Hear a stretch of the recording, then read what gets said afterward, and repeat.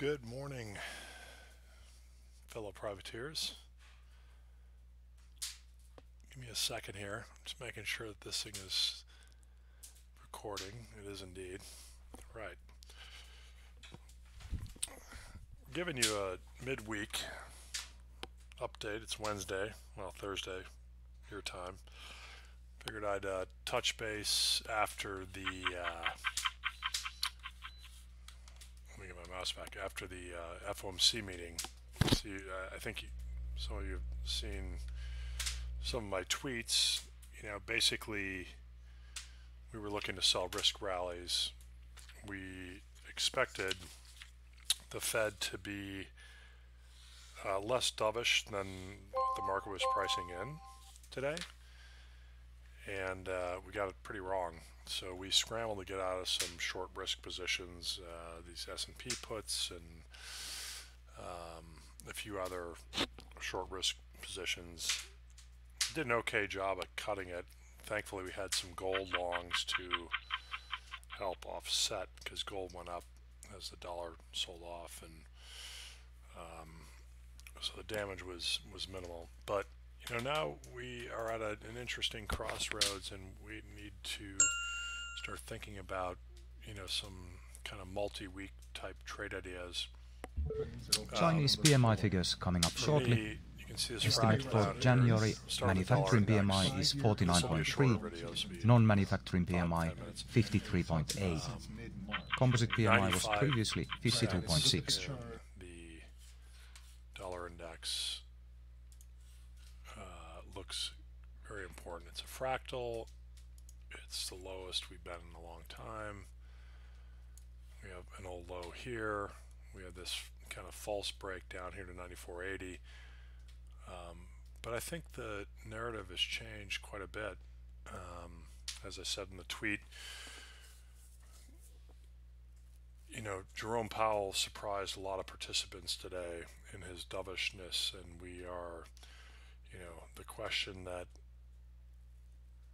I'll pose to all of you viewers is, are we supposed to now flip from a kind of sell risk rallies to buy risk dips, and do we start selling the dollar now? You can see here today the low in the dollar index is also the 200-day moving average. I didn't realize that until I'm just. This is why we do these videos, is because we, you know, it makes us do our homework. It makes us do our chart work. You know, we spend 80% of our day either looking at charts or reading fundamental analysis on the, you know, on the markets that we're following. And you know, this is interesting how we went right to the 200-day moving average. So I'm taking notes right now. 200-day and the dollar index is 95.24. Set your alerts there. You know, if we pop over to the euro, which is the, you know, the most heavily weighted of the dollar index, we got right up to this Fibo. We scalped some sales against that, went back down to 80, but it's bid. There's no doubt about it. And I'm starting to think that if we can take out this 115 area on a closing basis, especially on the week, and we do have NFP coming up on Friday, especially on the week, let me get to a weekly chart here just to show some projections and targets.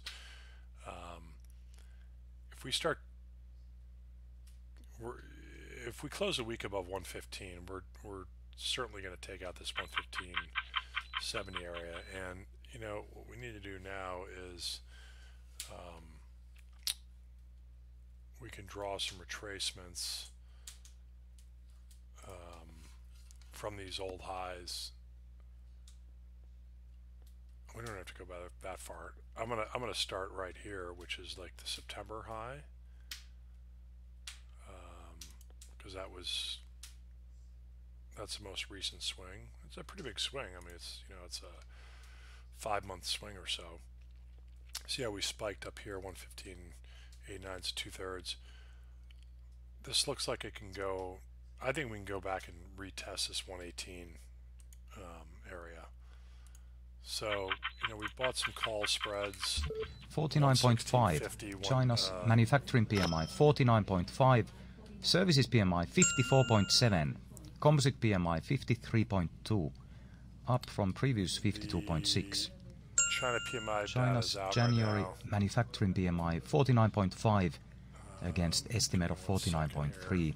Non-manufacturing PMI 54.7 against estimate of 53.8. So it looks like the China data is coming out, and it's stronger than expected, which is going to bear with me 1 second. Dollar China is getting hit a little bit. Aussie dollar is rallying just a tad.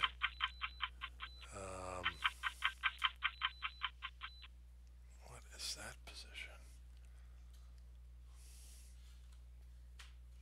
Give me 1 second here. I clicked on something on accident, so now I'm scrambling to get out of it. Somehow I sold NASDAQ futures.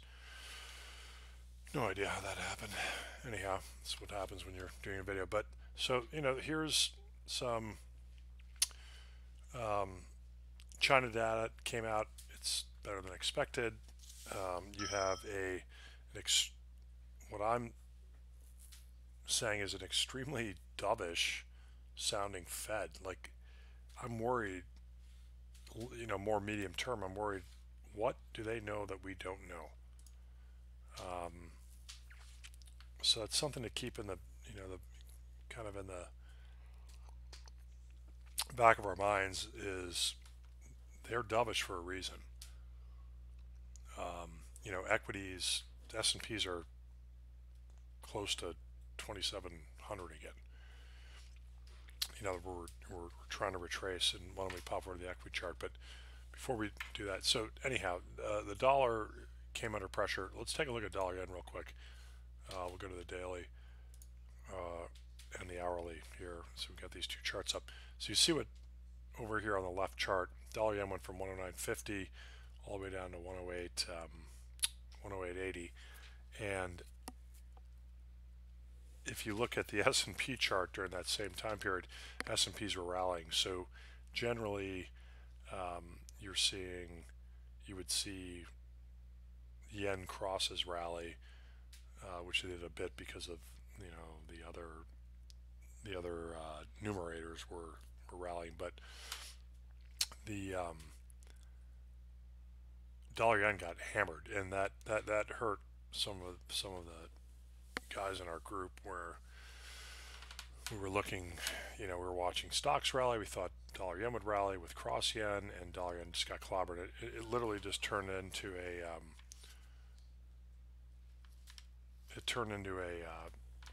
straight dollar sell-off.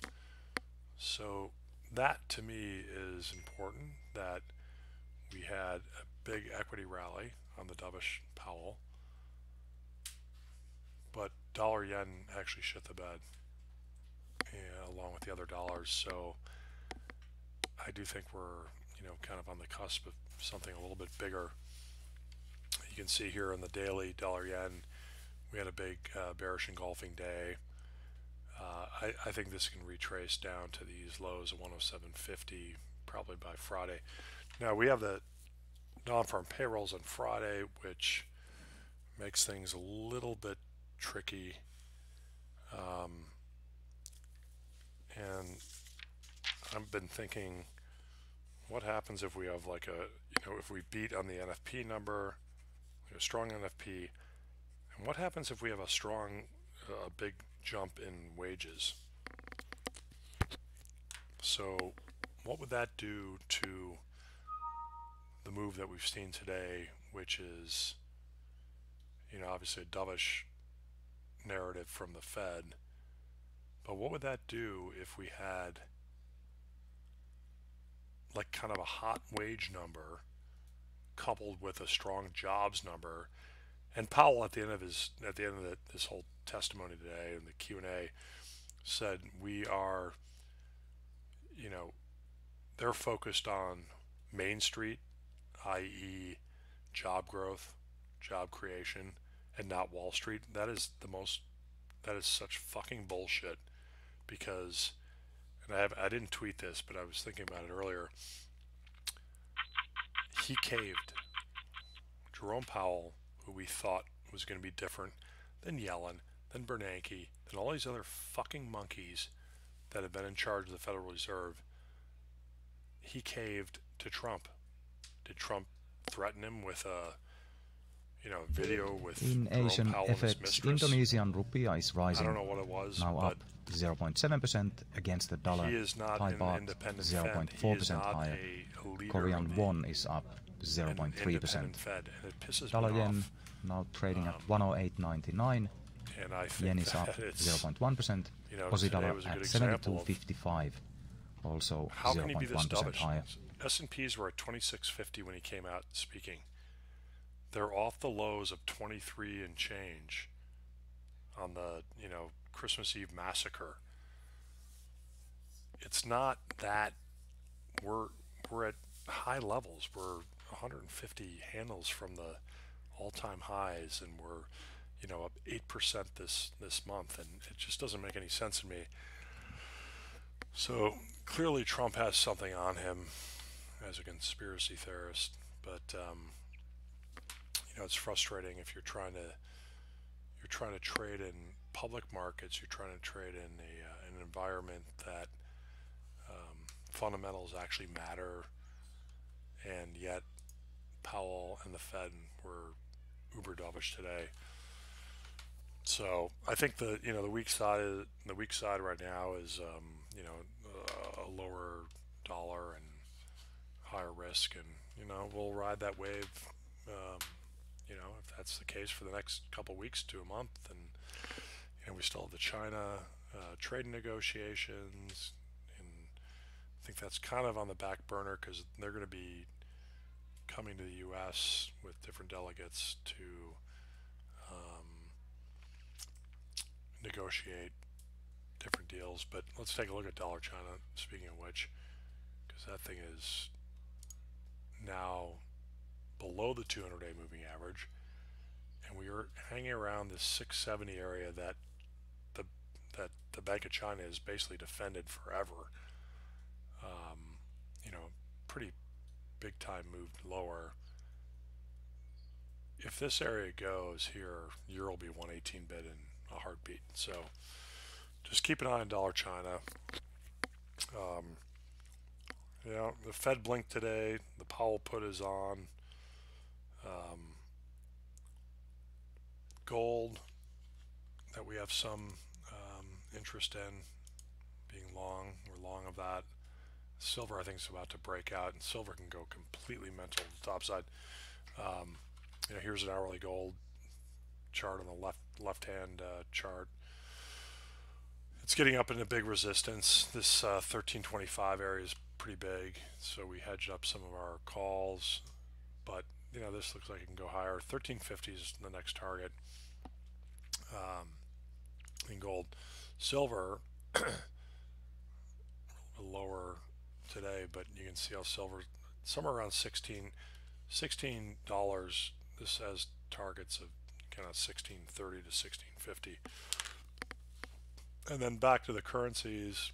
Sorry, this is getting longer than I thought, but stuff is moving around quite a bit right now, so I'm slightly distracted. Sterling yen looks interesting.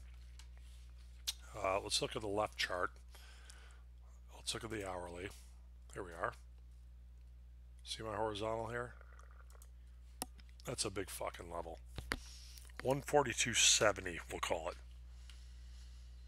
I'm not even sure what this formation is. Like some goofy looking quadruple head and shoulders. I mean, here's a shoulder, here's a head, here's a shoulder. Go to the left, here's a shoulder-ish head, weird W formation, I don't know what you want to call it. Bottom line is, if for some reason risk starts selling off, or if there is a Brexit headline, negative Brexit headline, which we know could happen at any time, this looks like a pretty good break trade to me. And I would think that we can get back to these old, this is probably a go to the daily. Let me look at the daily. Here's the daily. Here's that horizontal. There's an old high here at 142.20. First stop there. You have this big outside reversal bar right here, this green one. Where are my inside days, by the way, in this thing? Anyhow, so I could see it getting down to 140.65, which is also a fractal day. I had these inside bars drawn, but I don't know what's going on with that. What else are we looking at? Dollar China. Dollar CAD's interesting. Let's look at that. Everyone's getting bearish. City technicals, who are I'm not a huge fan of.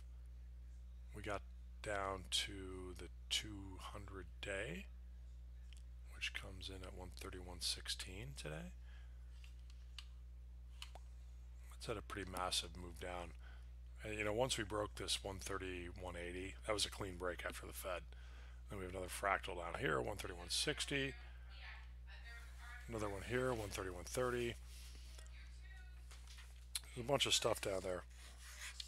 Let's pop over to Kiwi. We're trading 69 cents right now. This looks like it can probably go back up to this old high. You know, and the thing with FX, when you have FX vol as low as it is, it's really difficult to put a position on and keep it for a couple days, because most of these trades, most of these moves are one-day wonders. I think with the Fed today sounding very dovish, you know, maybe they know something about the economic data that, you know, we've missed over the past couple weeks with the shutdown. Maybe they know something that we don't, and hence the, you know, the extreme dovishness. Because again, it caught us by complete surprise. And I think most participants were expecting to be kind of a this meeting, the January meeting. Most January meetings are just complete non-events. Anyhow, been rambling too long. You kind of get what we're thinking. We are, you know, we're gonna just kind of roll with the, you know, the dovishness and the weaker dollar narrative until something else changes. The trade stuff with China, I think, is a non-event the rest of the week, because they're going to be sending more delegates over the next couple of weeks. So I think that all of that's on hold. Anyhow, good luck, and you'll hear from us tomorrow morning on the European Open. Cheers.